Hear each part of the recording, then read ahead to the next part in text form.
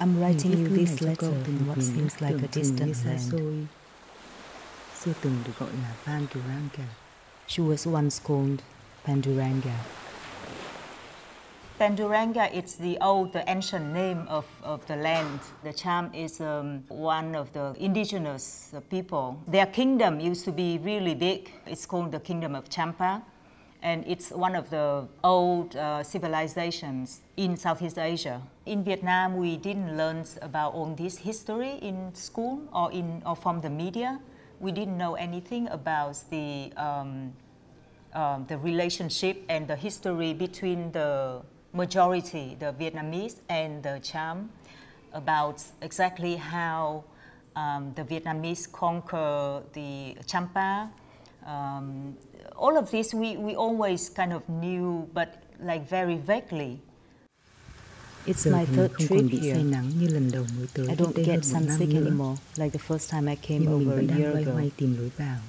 But I'm still struggling to find a way in.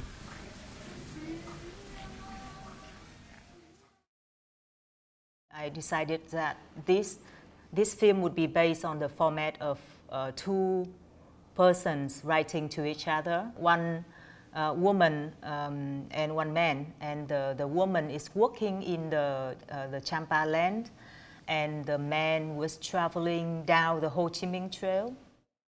Talking about National Geographic, I remember an interesting point I read in an analysis of its photos of non-Western people over the years. It concludes that those who are culturally defined as weak, women, children, people of color, the poor, the tribal rather than the white, those without technology, are more likely to be depicted facing the camera, while the more powerful or sophisticated are to be represented looking elsewhere. I read somewhere on the internet about this project that the Vietnamese government is about to do. They plan to build the country's first two nuclear power plants in Ninh Thuận province in the south of Vietnam. To me, it sounds really scary because if something happened, and you never know with nuclear power, something happened, then it would be, this civilization would be finished.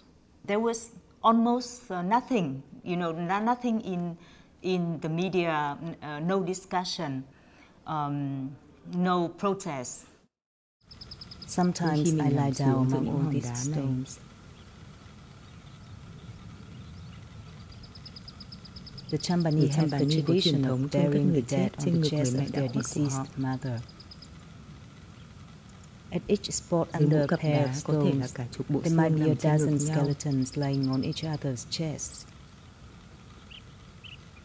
I never stopped feeling uncomfortable, feeling that I'm trying to represent them or trying to speak for them. For the past few years, I think I've been pulling more away from details, from actions, human emotions, people's portraits. I've been more drawn to landscape. Perhaps my attention has been shifted from the foreground to the background. I hope it's more a sign of wisdom than of age.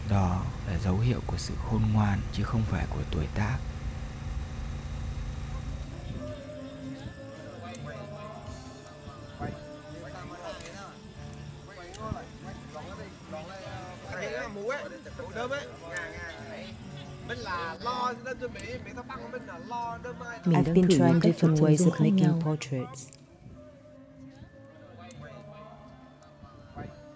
Long shots,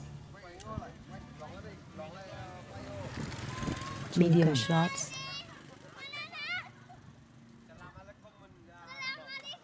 close-ups, extreme close-ups, chụp từng cá nhân, individually, theo nhau, in a group, chụp quan sát without being noticed, chụp với sự đồng thuận, collaboratively. Nhìn thẳng vào ống kính. Looking into the lens. Nhìn check khỏi ống kính. Looking off the lens. Nhìn ra khỏi khuôn hình. Looking out of the frame. When you make portrait and when you focus on the actions, the human emotions, you focus on the details and you focus kind of like a close-up. When you step back really far away and you take the picture of landscape, it's kind of like two extremes in working. That is very interesting in making work when you have to fight and you have very different kind of impulses that try to grab you.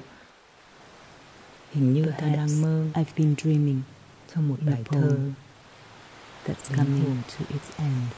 Kết thúc.